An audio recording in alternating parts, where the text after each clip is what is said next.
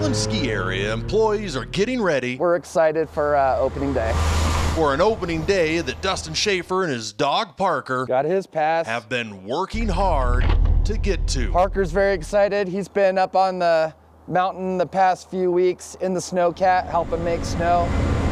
The lifts will start turning with a full top-to-bottom run on November 3rd. Last year, they opened on October 30th. In 2020, they had their latest opening on November 11th. The years before that brought October 25th and October 20th opening days. And while this year's a little later than normal, secure that spot for first chair on opening day. First chair kings Nate Dogg and Trailer Tom got that first spot in line and are ready for their third fresh snow opening day. Opening day A-Basin, snow. Opening day Keystone, snow.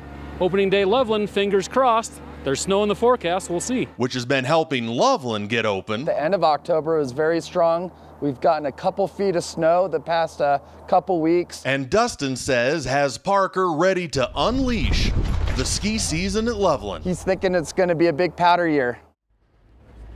We love Parker. That means it's going to be a big powder year. And like we've seen on opening days already this season at other ski areas, it is snowing for Loveland's opening day. Just started about an hour ago, and a lot more is expected to come, with between 4 and 6 inches maybe coming during the day. So what an opening day for Loveland. It took a little while, but it's going to be worth it with a big opening day. So Corey, Gary, this is exactly what people want to see. And look at the people, they're already arriving at the ski area. They were arriving yesterday, but it's going to be, I imagine, pretty busy with the snow coming. That is awesome. Yeah, it'll be a good day up there. And it's not very often you have the mayor of Georgetown in your story.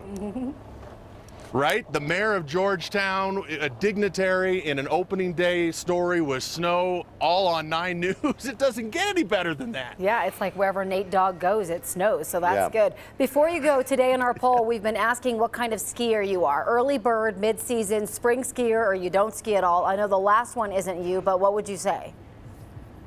I'm a food skier, Corey. Whenever there's food, I'm skiing towards it. That's what I am. Yes. You know, there you go. I like late season. I like late season more than anything. I mean, I'll ski anytime, but everyone rushes for these first runs on one run, and it's fun. But I like to ski in April because there are fewer lines. It's a little bit warmer, but the snow's still firm in the morning. That's the time I love to ski. Yeah, I'm a spring skier too. I love spring skiing too. Yeah, but I'm with you. I'll go anytime. Yeah. All right, Matt. Anytime there's food. Yes, food or beer, right? There you go. Then we're in. Yeah, right. All right, Matt, thank you.